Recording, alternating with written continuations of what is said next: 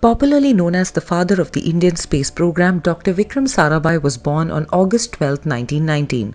One of the founding fathers of ISRO, Dr. Vikram Sarabhai, was instrumental in forming India's future in astronomy. On his 101st birth anniversary, let's remember the award-winning Indian physicist with these must-know facts. After Russia launched the Sputnik satellite, it was Vikram Sarabhai who convinced the Indian government that the country should concentrate on space research.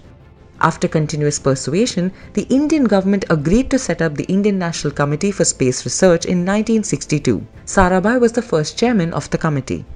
The INCOSPAR was reconstructed and renamed as Indian Space Research Organization in 1969. Sarabhai took over an advisory role in ISRO as well.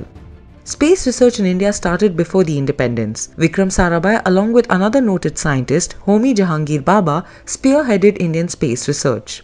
Sarabhai founded the Physical Research Laboratory in Ahmedabad in the year 1947, and its first topic of research was cosmic rays.